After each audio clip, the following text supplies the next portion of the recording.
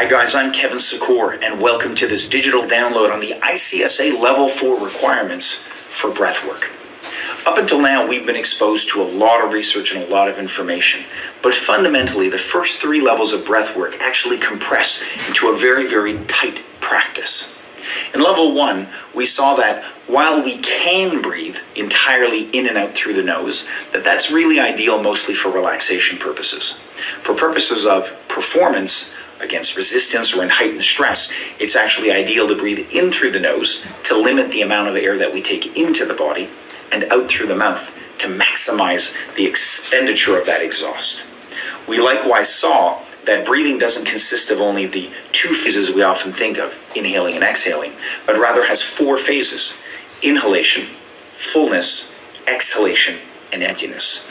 And we saw a variety of exercises for stretching and exaggerating those 4 phases to really build those controlled pauses, beginning first with a square, and then in some cases customizing it and taking ownership to making it more of either a rectangle or an inverted triangle. In Level 2, we introduced the idea of sufficiency, the idea that breathing in its own right can either create its own form of tension and waste energy in the body, or else create a state of heightened relaxation and elite performance. We saw that connected to learning to control that impulse to overbreathe, we sometimes need to recover. And we introduced the idea of burst breathing, this idea that we can either take small sipping inhales and small spouting exhales, or else depending on our nature.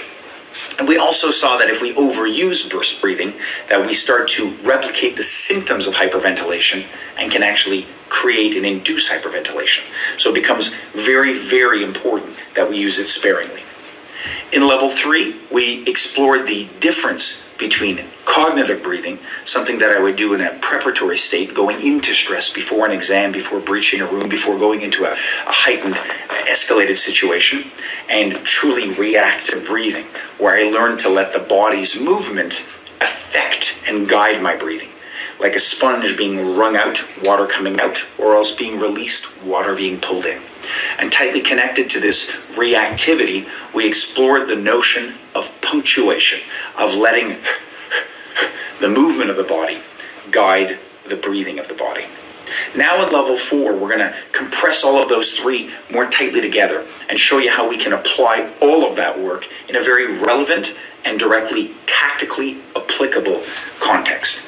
We are going to be exploring the rather unpleasant but extremely necessary idea of breath deprivation, what it's like becoming familiar rather than fearful of operating in states of breath lacking, and how to recover from it. What we must understand, guys, is that we are all puppeted and subject to our biology. We are all prone to flinching. We are all capable of being surprised, of overwhelmed, or even at a purely physical level of just being gassed. The most elite athletes in the world gas, and it is precisely those that come back from complete deprivation and recover that become legendary, because that is really the personification of will and triumphing over our biology. So we're going to be giving you a wide variety of exercises. It is fundamentally very simple. The concepts that you see will make sense quickly, you'll understand them, and I will be giving you a lot of different exercises. Some of them will follow a very predictable order, and you will start to plug into the pieces before it even sort of falls into place, and you'll understand it. But it's very tempting at that point to just dismiss it. I cannot emphasize enough the importance of doing the work. You need to explore it. While you may start to see the rhythm and the drills and how they're developing, cognitively understanding this work and physically experiencing it are 2 completely separate things. Every single time I do this work, I have new insight and new revelation into my failures, into my fears, what Tako Soho called our abiding place, our stopping point, where our mind fixates on ourself and where we go inside rather than becoming strong. So it's very, very important that you look at this work objectively, that you explore it, that you build on it and extrapolate and make it your own. Test it. Drill it with your students if you have a crew. Drill it with your friends if you have a partner. Drill it alone if you're alone. But find no reason not to do this work. I'll try to give you as many different variations as possible in sportive context, in solo training, in group training, and in self-defense context. But fundamentally, guys, it is imperative that you get on the mat, get into your garage, get into your training regime, and apply this work. Let's get into it.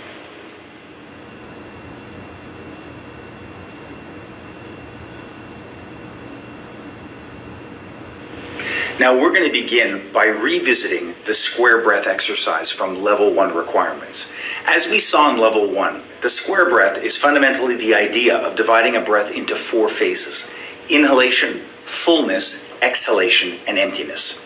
The most important thing to know here is that in level 1, we said that most people, as a starting point, can safely handle doing roughly a 3-second inhale, a 3-second hold, a 3-second exhale, and a 3-second empty hold. But we cautioned that this so-called 3-3-3-3 square is not some kind of dogmatic, ideal, perfect square that we should all try to fit ourselves into. We use it because for most of us, it's a convenient and comfortable starting point. And as we saw in level 1, once we've done it for a few minutes, we get a good idea of what we're able to comfortably and relaxedly stretch longer, and what we would prefer to compress to a shorter length. The most important thing we learned in level 1 breathing was that that shape, that square, needs to be customized, and it can quickly become a rectangle or an inverse triangle. That's what we would refer to as customizing it towards comfort. Now the focus of level 4 is dealing with deprivation and recovery. So now we're no longer concerned with your comfort. In fact, we are concerned with your discomfort. Our goal here is to make us far more familiar with the state of breath deprivation, so that all of the symptoms and body changes, all of the psychological affectations that it has, are no longer as fearful. Gradually, we slowly and progressively replace those fears, those specific apprehensions, with familiarity. So our goal here is really to explore the unpleasant. To that end, we're going to re-begin with our square breath. And all I would like you to do is authentically and genuinely revisit it, trying to do a 3-second inhale, 3-second fullness, 3-second exhale, and 3-second emptiness.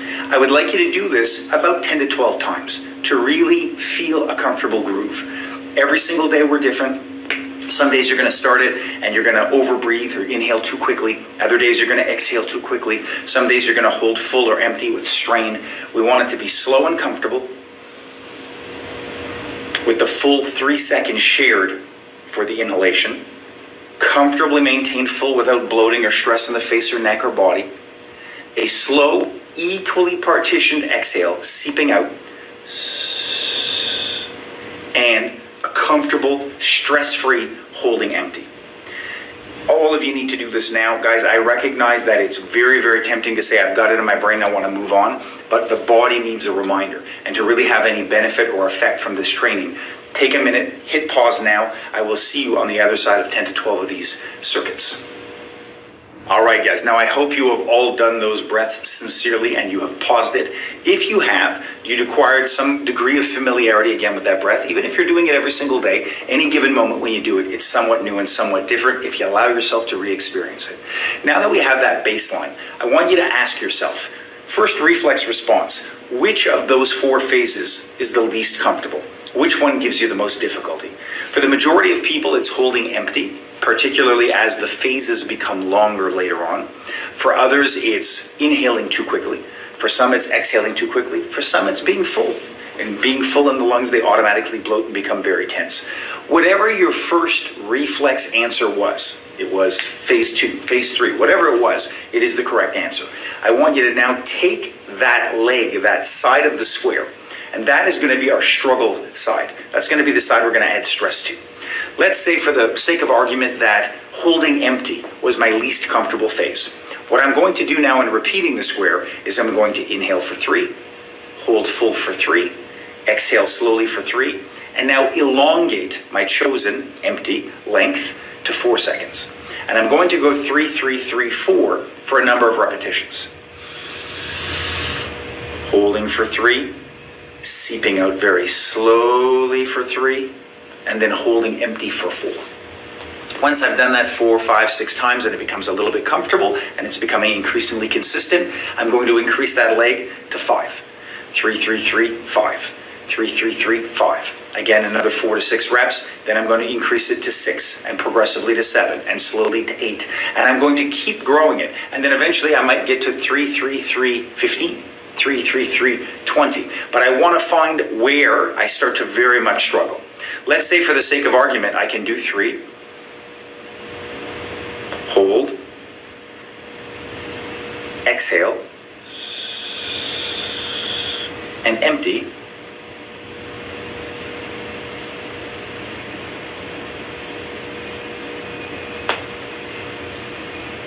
And then right there, I want to start to breathe again. And I would continue. Let's say I identify that 13 or 14 is really a comfortable, manageable max. I would like to stay there. As soon as I see that I've gone a little bit too far, I take it back 1. And I want you to go to that maximum comfortable length in your shape. So it could, again, be any of the 4 legs that you've chosen. Whatever your first reflex or first instinct is, it is the correct one. Take that one single phase and progressively elongate it by 1 count. Stay there for a number of repetitions. Evolve at another count. Stay there for a number of reps, as many as you need. If you think you can go up roughly every 1 or 2, you do it. But always go up only by 1. Don't jump. If you're at 3, 3, 3, 3, and you're like, man, 3 is so easy, I'm going to go right to 8. I don't have time.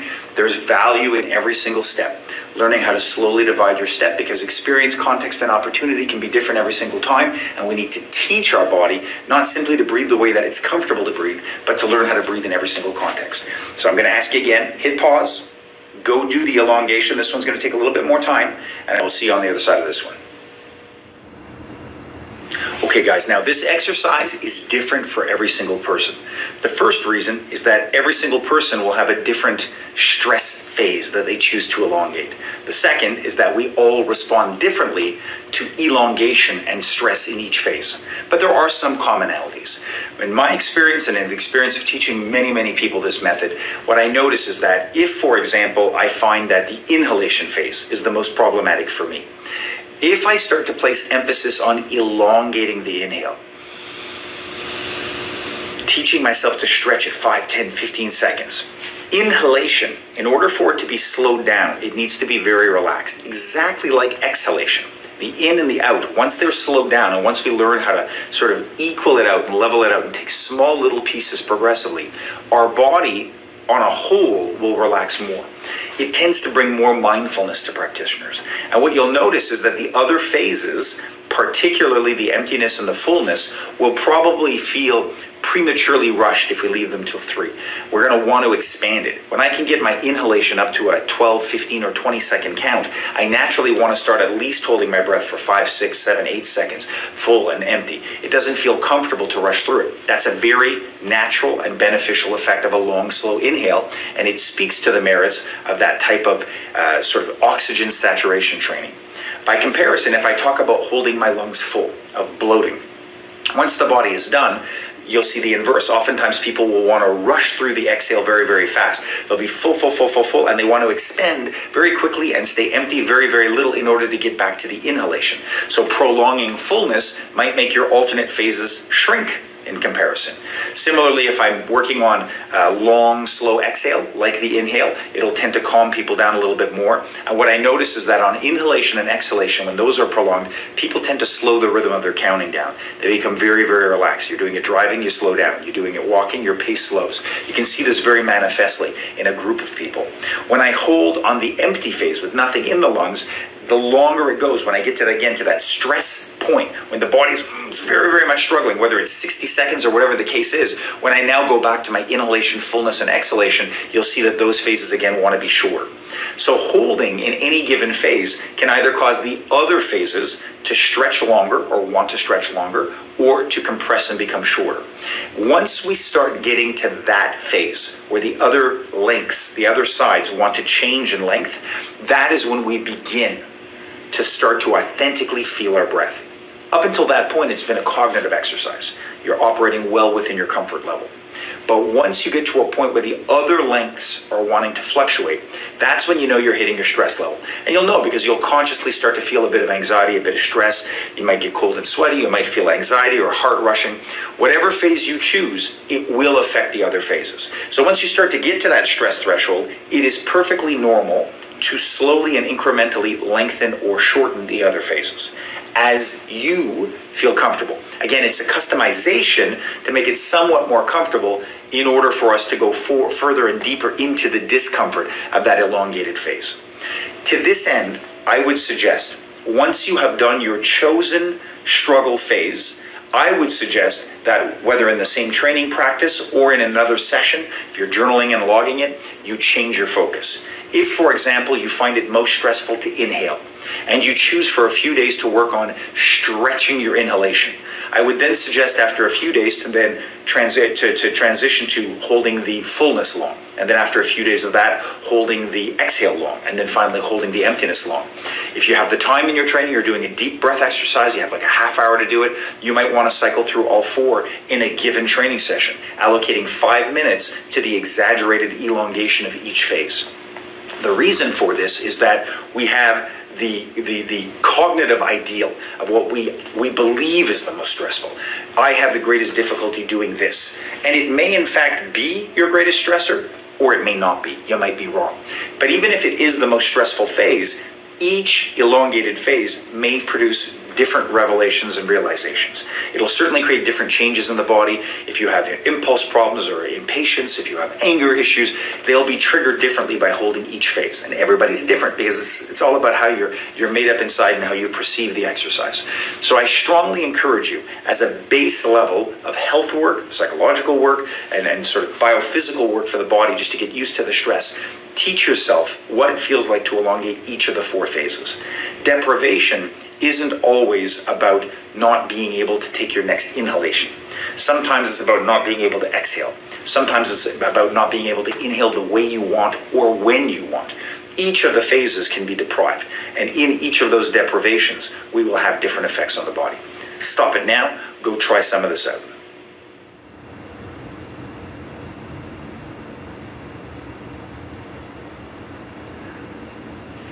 All right, so quick recap.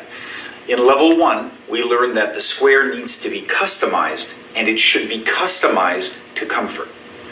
Now in level 4, we've begun by customizing the square towards discomfort to identify our strongest stressors and our strongest emotional triggers in our breathing. So to that end, we have been elongating and exaggerating a single aspect, a single side of that so-called square, or that shape, that breath form. Now, in doing the elongation of one, we will start to get towards a stress threshold where we will see and experience affectation of the other three. In this phase, we are now going to symmetrically and equally elongate the square. Now, this is more comfortable overall. If I start inhaling for 1, holding for 1, exhaling for 1, and staying empty for 1,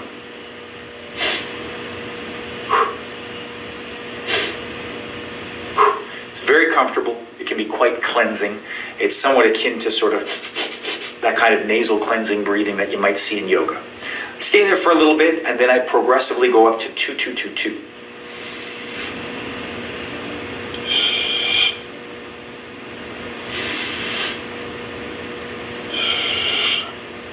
Now, this is far more comfortable because psychologically there's that even cadence. The work, this challenge of this comes from that first time you approach the new count, when you go to 3, 3, 3, 3, when you first try 4, 4, 4, 4. You have to repartition everything off and reportion it and say, okay, I have to slow my inhale down even more, slow my exhale down even more. I inhaled too quickly, and in accordance with the principle of sufficiency, it added stress to my body. I have to resolve it. Because what happens is, if I inhale or exhale too quickly, my fullness and my emptiness will become tense. If I don't resolve the tension in the fullness and the emptiness, the inhale and the exhale become tense. Then I start to do that too quickly, that too short, and the whole cycle becomes a catch-22 of failure. So I have to go into it really exploring where I'm at, feeling what it's causing in the body, relaxing the tension, and then experiencing the breath, feeling the breath leaving, and then just making peace with the emptiness and continuing. And so now the goal in the symmetrical square is that I evolve each side at the same time, moving from 3, 3, 3, 3 to 4, 4, 4, 4, staying there for a little bit, 5, 5, 5, 5, up to 16, 16, 16, 16, whatever it is that is going to be your threshold. Now, we will always have one side where we start to experience failure first, but when we have the square symmetrical, the entire structure starts to collapse. So if on my fullness hold at 16 or at 20, I start to feel the shuttle tiles flying off the side as I come back in the atmosphere and I'm having a small aneurysm on the inside, probably the exhalation is going to be tough too. Probably the emptiness is going to be tough. It'll feel good for the first few seconds. You'll probably do it too quickly. You'll start to have despair. You'll lose your timing. Just reset yourself and go back to it. It is so easy for us to use the excuse of losing our timing to say, well, I'm going to stop now. But I really want to stay in it. I want to stay in the exercise, and if I fall off the horse, get back on it right away and stay at the count you're at. If it's unmanageable and too high, just go down one. Just like we want to progressively go up by one at a time and stay there for a number of reps to get used to it, we also want to make sure we go down those steps one at a time and stay on each step for a while. Really, it's impossible to do it for too long. It's only possible to do it too quickly. So take the time you need. Now I want you to explore this. This now becomes much more of a meditation exercise and much more of a muscular exercise, working on the flexibility of the thorax, working on the strength of our inspiratory muscles in exactly the same way we did in level 3 when we talked about inspiratory resistance, but now in a much calmer, kinder, more tranquil way. You may choose to do this laying down. Some people like to do it kneeling, sitting in a lotus position, sitting in a chair. At this point, do it stationary and just allow yourself to experience the change that it makes in you. Now, guys, I've said it a number of times already, and I'm going to keep saying it. I really strongly encourage you to pause and do the work. And when I say pause, it might be a sampler pause where you're doing it for 5 minutes, 6 minutes, or it might be I'm going to shut the notebook right now and I'm going to work on this for the next little bit. It's really a question of how you choose to do it. But ultimately, it does need to be a multi-day kind of process where you're stopping, you're giving it the attention it deserves. Some of us are very, very eager, and we want to get through the whole thing and see the global picture so that we can better contextualize and put everything into slots. And I fully respect that. I just want to make sure that if you do skim through it, you go back. In a spirit of encouraging you to take time, I'm just going to give you 2 quick anecdotes. One I've given elsewhere. As many of you know, I started off my career, my vocation as an educator, but in fine arts. I was a visual arts teacher. And as a lover of the arts and as a practitioner of many different disciplines in the visual arts, my goal in life was to share my passion with my students, whether they be 5 years old or 20 years old.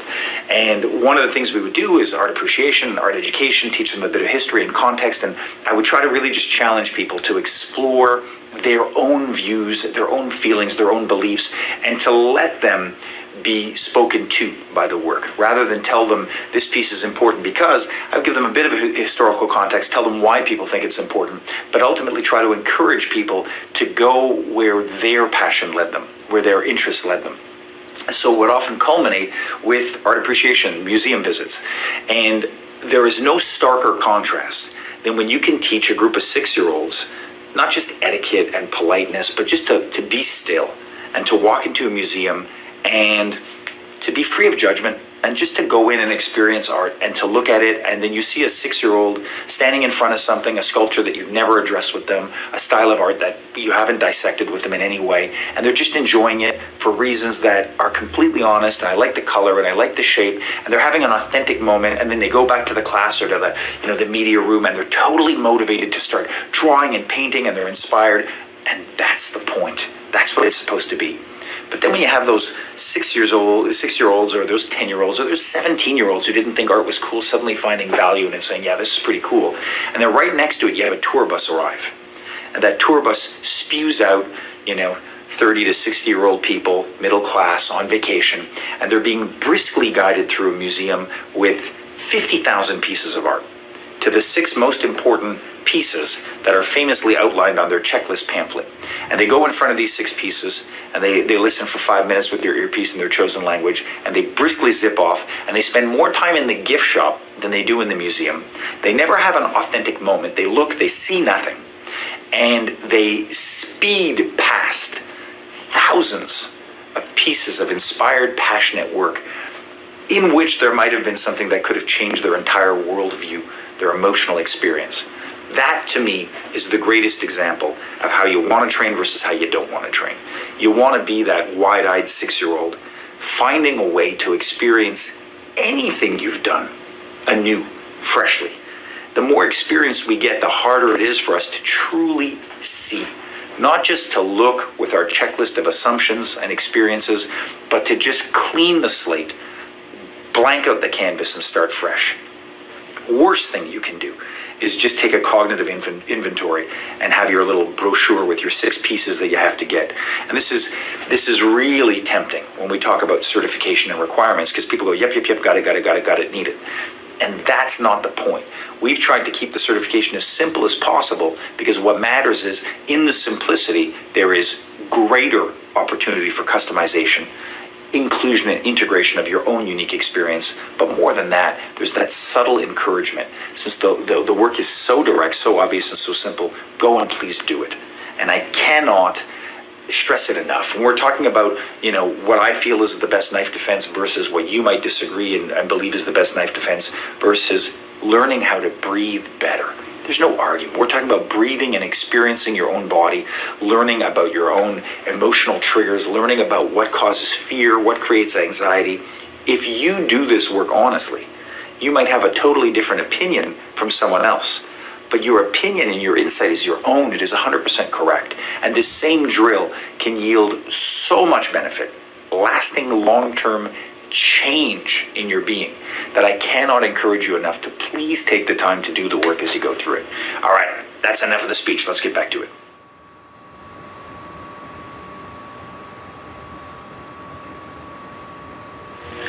Now, for some of us, this type of work is extremely familiar. You might have had this type of tactical breathing in previous styles or training. You might already have some exposure to Systema, and in different schools of Systema, it's taught at different levels and different orders. I will share my experience with Systema. There was so much good material, but in the longest portion of my training, there was so much lack of structure that you could attend a camp or a seminar or even a class, and even in the most intimate class, there might be these nuggets of absolute wisdom, but they were thrown out in no particular order. And there were certain things that you could manifestly see were much easier for some people than others. There were some people doing some things correctly, but their fundamental, mechanical basis was off. You had people not ever understanding what they were doing or why they were doing it. And so I go back to our universal principle from Donald Meichenbaum, this notion of stress inoculation. The first phase has to be education. If you don't know why you're doing it, it's very hard to gain the full result. It's sad to say, but as a teacher, it is very tough to connect to somebody who is non-discriminating. If they come in and they just want to smack heads, they kind of come in like a caveman. You have to appeal to them, try to see if the intellect is there. If it's not there, you have to try to find an emotional connection. If that's not there, just going in through aggression to create a revelation is pretty tough. If somebody fundamentally wants to train in a way, for lack of a better term, that's kind of stupid, that's just ignorant and just aggressive, then it's very difficult for them to appreciate this work. You need to understand that breath is a bridge that can be both autonomic and cognitive. You need to know that breath as a bridge can affect all of our body systems. You need to know that there's value, there's evidence, there's research, there's proof, and there's direct experience that breath is necessary, that it can improve your tactical performance and your overall quality of life. The life you're seeking to protect can be fundamentally expanded just by breathing well. There's so much reason for it. If it becomes mundane, pointless, if you don't see the fundamental logic in doing it, then all of these exercises are ultimately going to be limited by that lack of understanding or acceptance or integration. So when we start to do this work, it's extremely important that you're allowing yourself to be an honest vessel, experiencing it freshly, but it's also important that you represent it clearly to your practitioners, to your students. Make it challenging. Find different ways of doing it. When I was first exposed to this breathing, we would do it static, moving, we'd do holding, deprivation, wall hitting, wall boxing. There's all sorts of great value in each of it, but oftentimes it was taught in no particular order. So sometimes as teachers, we have to do the same thing. We have to give kind of a quick sampling in order to get people to a certain point so everyone can have different experiences. But in your own training, it is important to remember that simply learning to do the square, learning to isolate one phase, and then learning how to isolate all four, whichever you do first, learning those simple phases in a static sitting or laying position is far simpler than doing it while applying it to movement. So even if you're already doing it in movement, like I'm going to show now, I encourage you to always remember to go back and take time to do it statically as well. In an ideal world, we would start off stationary like I have on this video. And then once we have some sampling of it, I would then encourage us to go towards movement, if you can. But even if you've already jumped steps in your own training, it's important to go back and plug some of those holes to make sure that we don't have weaknesses in our fundamentals. When we now speak about matching the square or matching the breath shape towards with movement, the most simple example is this: to be walking with an even cadence, with an even pace, and every single step represents a count. And so then I would look at doing inhale, fullness, exhale, emptiness. And I would slowly do that until it was comfortable, and then I would do inhale for 2 steps, fullness for 2 steps, exhaling for 2 steps, and so on. As I start to do this work, what matters very much is that I try to make the breath natural. So when I'm stepping, I try not to divide the breath with intentional contraction, but rather there might be some small punctuation, but I try to simply move. Holding, and empty. And so this so-called breath walking is a fantastic way to really give you a different experience of your breathing, but also a different experience of your movement. We said in previous chapters that fundamentally breath may well be nothing more than a placebo, what we would term a combat goal or a combat objective. It gives you something to focus on that helps bring you back to correct function. I can tell you from experience, I'm a little bit of a robot. I have some reconstructed foot. I had a history of knee injuries that are now 100% good, but I'm always mindful of them. And my body is often quite dinged up. I train a lot in a week and my body's not getting any younger. There are certain things I love doing, like grappling. There are certain things I hate doing, like running. So if I have to do running or if I have to do like long hikes, I start to have this experience of self-doubt where I start to feel pain in my injured foot, or where I have metal or where I have limited mobility in certain parts of my body. And it's very easy to focus on that and to start to self-pity and to worry or become paranoid and say, oh my God, I hope I'm not aggravating my arch. I hope this isn't going to hurt my Achilles. Is my knee getting twingy? And we start to go towards that. If you've ever had a severe injury, there always remains that latent paranoia of injuring it again. But what I found when I first encountered systemic breathing is that if I gave myself the goal of matching my steps, my pace with my breath, I then had a complete distraction. And then suddenly I could find value. I could find a positive dialogue, a good narrative to explain and justify why I was running. I could run more effectively. I was running free of fear or distraction or paranoia, and I was running in a way that was healthier for the body. So in going towards movement, all we seek to do is match our simple basic steps with the counts of our breath. You might get it up to a length of 16, 16, 16 or something arbitrary, but you simply allow it to slowly climb up. The most important thing you'll notice is that slower movement, like slow walking, can much more easily be stretched. Faster movement, like wind sprinting, will generally require faster cycling of breath, and the count will naturally become shorter. So if you ever have an opportunity to walk on flat surfaces versus incline, or do, for example, a slow walk into something quite fast, it could even be in your gym. You can walk the length of your gym on a count of 8, for example, and then you could do 3 or 4 jumping jacks for a very fast burst. You could slow walk the length of a field and then wind sprint halfway back. Slow walk a certain amount back and then wind sprint back. And you'll notice that the long breath matches more comfortably with the slower movement, and faster, shorter cycles matches more comfortably with more strenuous exertion. So this is something that you need to find a way to explore, even if it's in your basement, in your garage. Again, you could do it on the spot. It could be just pedal walking on the spot for a count of 8 and then for a count of 4. But if I simply do long 8, short 4 right away, I'm not going to feel the value again. So it's always a question of staying in that cycle for a while. I would walk, inhaling for 8, holding for 8, exhaling for 8, holding for 8 a number of times. Then I would try to sprint so that I would get through that square, that cycle, at least 3 to 4 times. And then I would go back to the previous. So this oscillation between exertion pace and breath length is a very important thing to experience, and it will teach you a lot about where you start to feel anxiety and where deprivation starts to creep in and challenge your breath structure.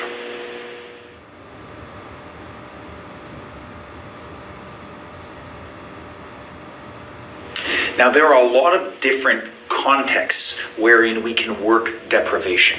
We can take the simple idea of the square breath as we've seen and simply do it in a mindful way, static or while walking or moving. We can apply it to our morning jog. We should also look at how we can apply this to our overall fitness and mobility regime. So if you take the basic mobility exercises that you've seen in previous downloads, let's say take something like an arm windmill. The arm windmill doesn't really have any massive affectation on the respiration. When I move my arm, there is some slight compression and opening of the upper right quadrant, in this case of my lung, but not so much that I would feel a massive punctuation unless I was windmilling through it with a lot of speed. If I'm working it slowly and mindfully, it's a pretty respiratory neutral movement. There's not a lot of strain going up, there's not a lot of strain or release going down. Unless if I had a very severe shoulder injury and there was a point of tightness that I had to be very mindful on, there might be a desire to breathe through the anticipation of pain. Of course, we would never want to do the movement in a way that is painful. We would want to work within our capacity and respect it. But as we get closer to areas that cause fear, there can be a need to release. That would be about the only exception. But assuming a rather stable, healthy, neutral shoulder, it is overall a neutral movement for the body. So what we can do is we can take the cadence of that movement. This is a longer motion. It takes a second and a half at a comfortable pace. And I might say, because I want to do it in a mindful, meditative way, that I might want to do one full rotation for an inhale, one full rotation for a hold, one full rotation for an exhale, and likewise one full rotation for an empty phase. Every single mobility exercise will have different levels of effect on the thorax and the trunk, and therefore on the breath. The neck, the leg, these have the least. These are somewhat neutral. Thoracic mobility will have the greatest, but there is still value in exploring each of them on an inspiratory, a hold, an exhalation, and an empty phase. So this gives you not only a great way to double up your training and maximize your time, but also a nice new fresh perspective on both mobility and breath work. Now, beyond simply doing breath deprivation or phasic breathing, four-stage breathing with neutral movement, I can begin to then customize movement phases to match the logical function of the breath. So if, for example, I am performing motions like opening the body, let's say a reverse shoulder shrug, this type of a motion is very natural. We want to take a deep inhale when we want to overcome anxiety or yawn or reset the breath. So I could start with a 3 count or a 5 count or whatever it is I like with my reverse shrug while inhaling. Then I could take a motion like a torso twist, and I could perform the torso twist on the fullness. I could also perform it on the emptiness. We have 2 fundamental reflexes, the startle flinch and the so-called orientation response. In one, we forget to breathe entirely and the lungs just stay bloated oftentimes. There can be a complete abject horror where the body just doesn't breathe for a second. In the other, in the orientation, sometimes there's a half gasp where you're trying to go through your Rolodex of familiarity to say, what is this threat? And you don't come up with a match. And so you half inhale and then full. But in both of them, we can find ourselves temporarily bloated, shocked and full, and therefore the torso is quite tense. In that motion, it's very natural to freeze, and in order to break out of it, I normally need to start moving and start breathing. So one exercise that can be quite beneficial is that I can have my lungs full and then practice something as simple as a torso movement. So this is starting to link the relationship between that bloated state, not something that we want, but something that very, very, very, very often happens in states of surprise, and to teach myself to recover from it. I could, for example, be doing something like going into strike, and then just as I'm about to go in, I get intercepted. Whoop! I freak out, I plunge low into my hands, and I find myself clinching, and then I realize in the clinch that I've forgotten to breathe, and that I have to reset my breathing. I could, for example, have a loud noise or a bright, a stimuli that shocks me, and I forget to breathe. Very often, if we take like an exchange or a sparring match, for example, example, we'll find ourselves being overwhelmed and we need to get out of there. We need to shield up and we need to slip and move, but our lungs are full. So yes, we can look at it by training ourselves to get more familiar and say to ourselves, start breathing to jumpstart correct movement, but we can also start correct movement to jumpstart breathing. And so one very simple exercise you can do is get the lungs full, and in that state of fullness, practice something as simple as thoracic rotations, torso rotations. When I rotate the torso full and bloated, because they're bloated, they're tenser, and it's a different type of movement, but I become familiar with that. And that motion, naturally, when I rotate full, my body wants to breathe. It wants to behave like a sponge being wrung out, like a dish rag. And so this movement, the reflex in my trained arsenal to always be moving, in effect jumpstarts my breathing. Similarly, I can find myself completely empty. The most common example is I come in with anticipation and expectation. I strike, and then right after I do it, I now have to shield up again because I've expended myself and he counter punches me back. And so sometimes I find myself taking a shot on a completely relaxed, open, exhausted lung, and then boom, I take the shot and I have to shield up. So again, something simple like slips and thoracic movements while completely empty feels quite different from doing it with any type of breathing that I wish. So I can then take those simple ideas and make a very simple health mobility routine wherein I'm inhaling on the load, not breathing, but just rotating on the fullness, exhaling on the unloading, and then again twisting and torquing on the emptiness. So now we start to see something that is very manageable, still very mindful. It's adding slight stress, but it's giving us a placebo effect. We have a cognitive goal. We have a combative goal. We're trying to focus on these phases with these movements. It is preparing my body for states that I can encounter in actual combat, states of deprivation, of fullness, of emptiness, of not having the time I want or the length I want to breathe. I can stretch each of those 4 phases to my maximum. I can make the shape symmetrical, making it a long 8-second inhale, 8-second fullness, and so on. I can make it quite asymmetrical. I could say 2-second inhale, right? And then 10-second rotation full, surviving hell. And then only 2 seconds to quickly expunge, and then 10-second rotations. I can do it however I wish. The possibilities are limitless. But the importance here is that we start to see that by making the movements no longer neutral, but by guiding the type of movement with a reason, with a logic, with a story, if you will, beneath it. Now I start to say, how does this apply more directly to combat? It makes that simple mobility training more interesting, more intriguing. When you have somebody recovering from an injury, whether it's physical or psychological, you have somebody with severe trauma, somebody who's deeply afraid of contact, you have somebody who's working in complete isolation, doesn't have a training partner. In all of these cases, these are simple exercises that allow us to put our toe into the water of stress, into the water right on the beach of combat, to get closer to application. And then instead of just doing some esoteric kneeling meditation where I'm trying to become one with my finitude and my mortality, to then hopefully become better ultimately at combat, I have something very direct, very obvious, where I say, this I understand. These movements are, akin to certain types of striking actions. These movements are akin to certain types of evasions. And I'm applying these breath phases because these happen in these types of contexts. And then right away, your health and mobility work takes one giant step closer towards combative application.